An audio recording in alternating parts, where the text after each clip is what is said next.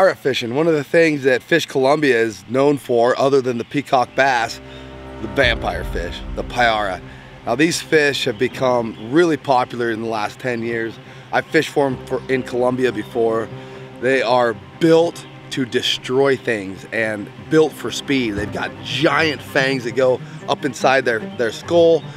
They've got giant tails. Their tails are just made for speed and thrust, and they are known for crushing everything in sight, slashing, killing. I mean, these fish are apex predators.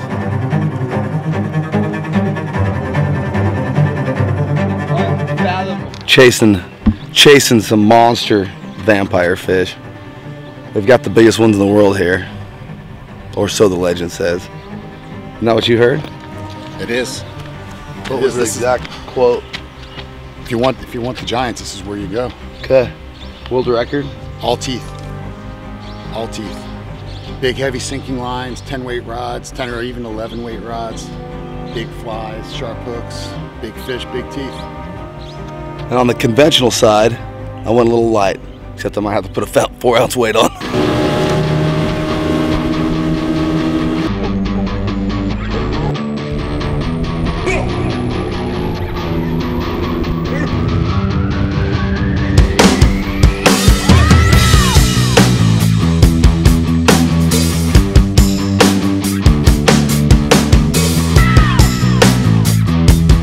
You can tell just by where these fish live as you start to work your way up these rivers that they live in some really serious environment. Whitewater rapids just coming down, class 3 or 4 rapids, giant boulders, big swirl in the water.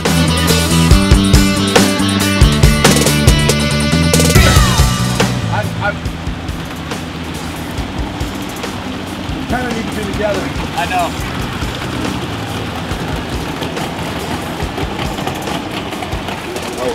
I guess he'll be right there. We gotta set up our... See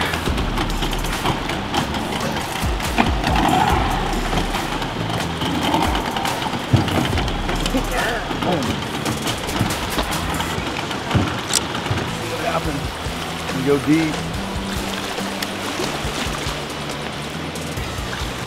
Very, very aggressive water. The water is really moving fast through here. Lots of rock piles, boulder piles. Now for me, in my head, I'm just thinking, I'm looking at seams, I'm looking at whitewater, I'm looking at back eddies, and I want to just start to dissect this river like steelhead fishing when you're just working those runs. So I'm going to make some short casts. I'm going to work the shorter stuff in here. I'm just going to try to figure out a depth and an area. Are they in the fast water? Are they in the seams? Are they behind these rocks? I mean, there's lots of different places for these predators to hide, and I'm just gonna try to explore that right now. I went with a cotton cordell. I'm sorry. I went with a bomber plug. This has got some depth to it. It's gonna run down there in the area, that 10 feet-ish, where I think these fish are at. So I'm gonna start with that. Big, noisy. It's got a big rattle in it. Got aggressive. And we're just gonna see what we can dissect.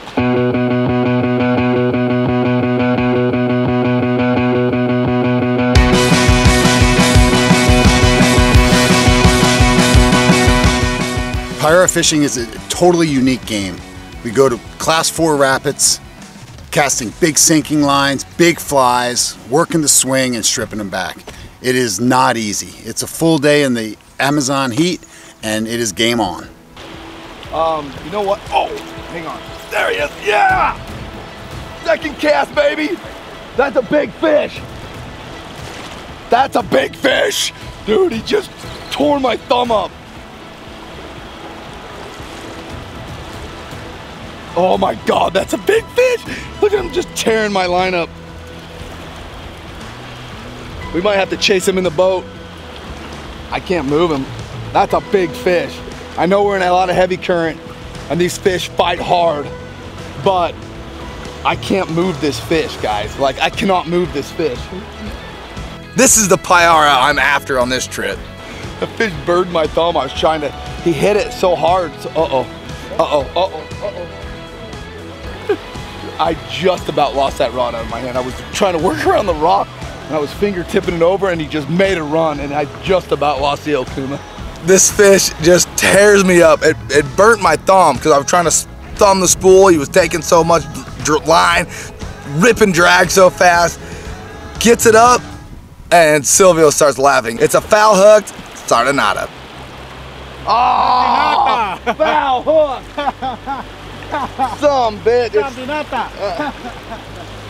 Oh, we wanted sardinata anyway. Oh, it's not even a vampire fish. It's a foul hook sardinata. Ah, well, those are going to be fun on a fly rod later. Boy, there's a heartbreaker. This sardinata, which is like a tarpon. They call it the tarpon down here. Look at that fish. Bueno. Let me get my pliers real quick.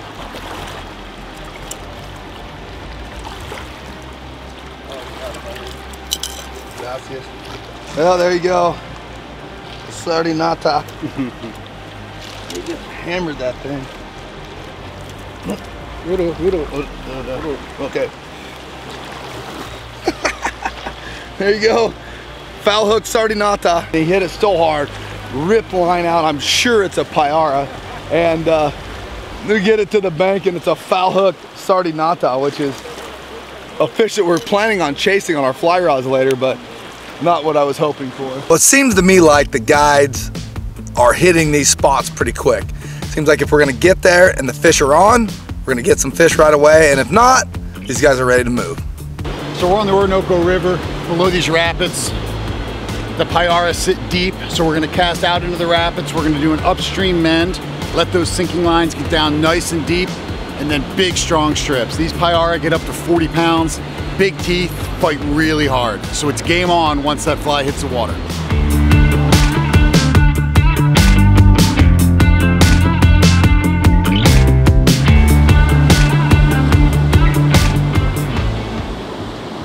So we hop into a couple of these different spots, and it's kind of slow. I'm a little bit surprised. Jason's throwing the fly rod, I'm throwing the big bomber, and I'm trying some different things, but I'm sticking with that bomber. I feel like it's the right size, profile, getting down to the right depth, and you know, we can tell after a couple hours, it's a little off.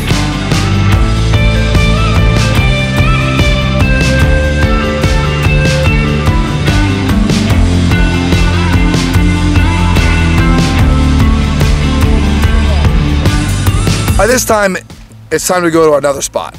We've got two channels of whitewater, and we're gonna fish for a Payara. Where the whitewater comes through, it's deep, the water's churned up, very strong currents, and the area right in between the current lines is what we're looking for. That's where the big Payara sit, wait for food to be flushed downstream. With almost 3 decades of whitewater guiding under my belt, I look around and this place is out of control. These rapids are class 4 plus. Rock hopping island to island, hoping to catch these giant vampire fish in the rapids.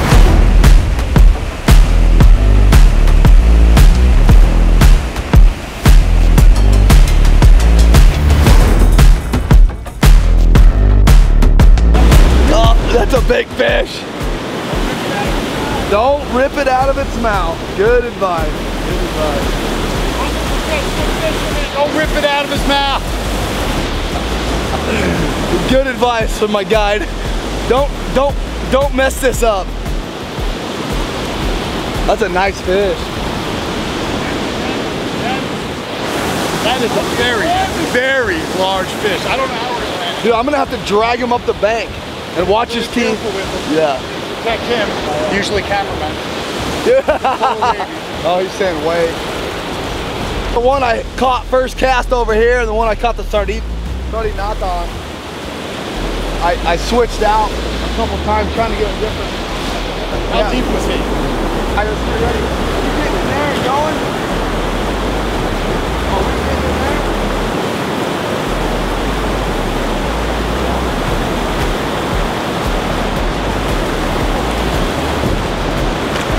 there? Not too many casts in, I finally hook a Payara.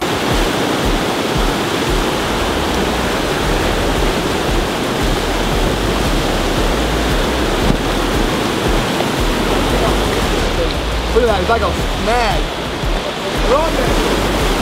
So see how that water's recirculating back upstream? That's a hole, that's a keeper. That'll probably flip the boat.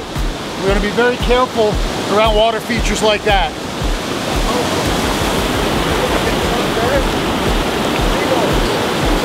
Thing's so powerful, it's just holding me in one place. I can hardly gain any line. It's actually taking me into the white water. Look at that, off again, look at that. We might have to get in the boat. One of the things I love about these Payara is as soon as they hit it, they come out of the water and jump. Give you a look at them. He just smoked this thing, came out of the water, boom! That's a big fish, man. Dude, I can't move him. I feel like he's just dogging me. Like, yeah, reel him in. He's like, bring it in. Yeah, just bring it in. Yeah, just bring it in. Bring him in, we'll get a photo. Yeah. Dennis, if you could, here and reel him in. Dennis? That's good advice. What should I do, guide? The way this works is when you hook the fish, try to reel him in. Then we can release them safely. So you want to hook the fish and land the fish. Right. Yeah, and then release the fish. This thing is so powerful. I'm cramping. Good thing I had some Gatorade.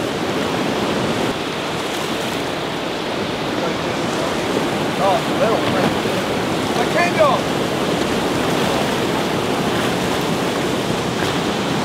Yeah. Oh, it's on the top of his hand. It's not big. It's found, yeah. It's big. But it's a Payara. La bonita. Ese. Make sure he knows we gotta get photos. Oh. Well, that's why I was fighting so hard. Silvio.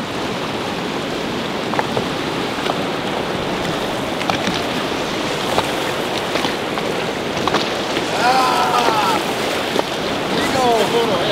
Right. Okay, that's good. Oh yeah, baby.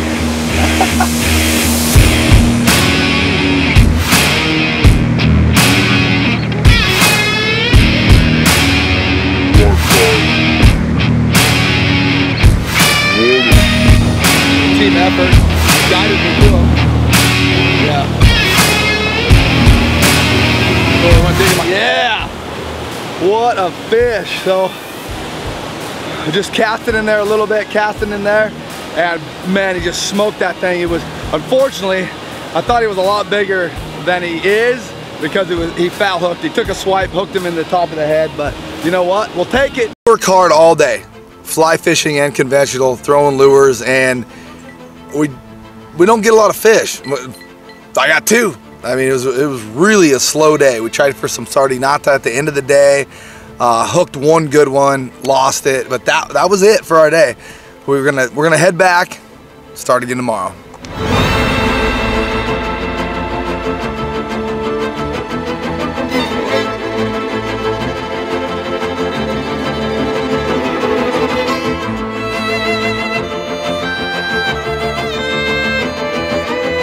Well, we're gonna look in here for some Payara first. Yesterday we had some sardinata blowing up in here, so we kind of got everything. We got our fly rods, we got our conventional.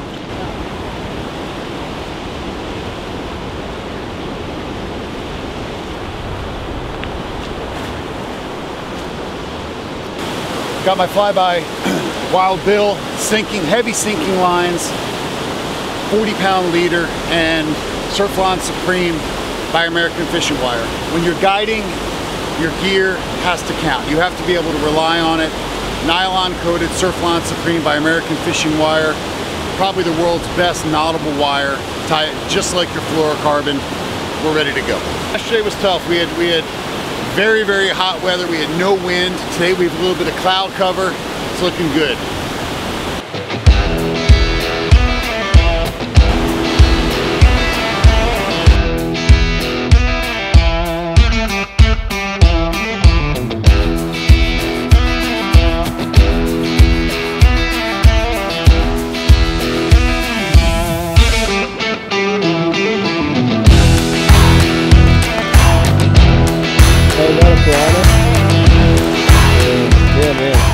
So we're fishing for Payara off these rocks, and some villagers come by with their dugout canoe. I look in the canoe, and staring right there in front of me is a fish, and it's a pacu. I know the pacu well from Argentina. We catch them on fruit flies, they hang out on the riverbanks. super fun to catch. They're almost like a freshwater permit. So today, I see a pacu, and I know I want to go for it. I talk to the villagers. I have to know where and how they caught it.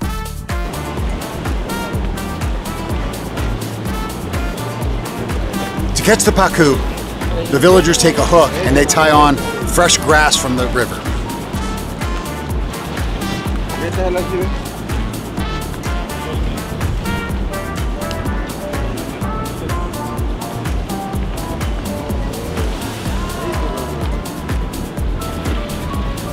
Most of the time they're herbivores. They occasionally eat bait fish, but if you're looking for a vegetarian fish, the pacu is it.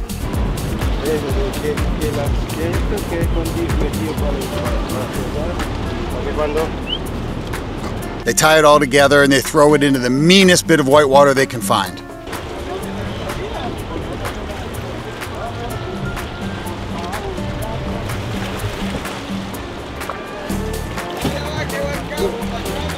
I'm not nervous.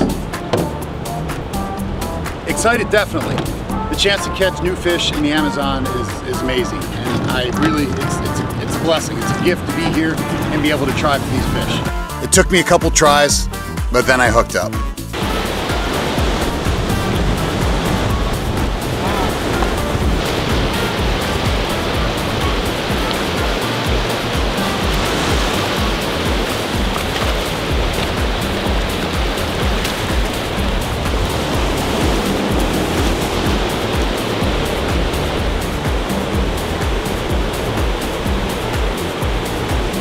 Get one straight on, there's teeth showing.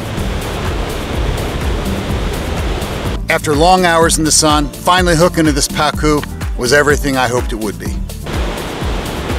So this is the pacu. Primarily a vegetarian, will eat bait fish. Today, it was all about the grass flies. Algae flies, just like milkfish. As soon as I got the pacu to hand, we took some pictures and we're about to release it. And Silvio, the guide, said, nope, they need it. This is gonna be dinner for his family and the village tonight. Yes! Persistence pays off. Good jump.